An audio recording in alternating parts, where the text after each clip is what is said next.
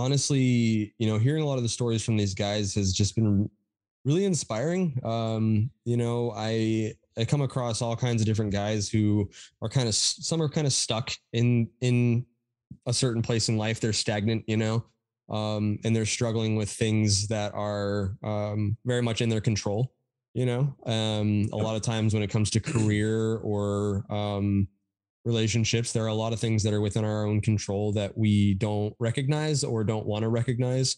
And so, that's something that's it stood out to me for a number of years. Just recognizing in people things that they want to change, but don't actually take the steps to change, Yep. And so, a lot of the growth for me over the last couple of years has really been trying to acknowledge the things within myself that I want to change to get to where I want to get to where I want to be. And seeing these different personalities and different experiences and hearing about different experiences, as far as, some guys are stagnant, like I was saying, and some guys have really done so much to improve their lives as far as business or whatever it may be. A lot of people who really do the work, and just even internationally, like meeting guys like you, and a lot of these other connections that I've made through Instagram, oddly enough. Yeah.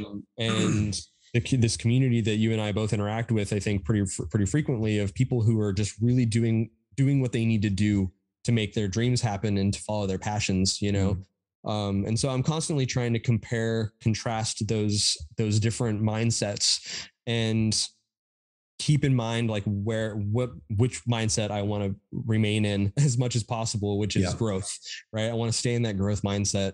And so it's like it's kind of like seeing somebody who has a health condition that you don't want to have, right?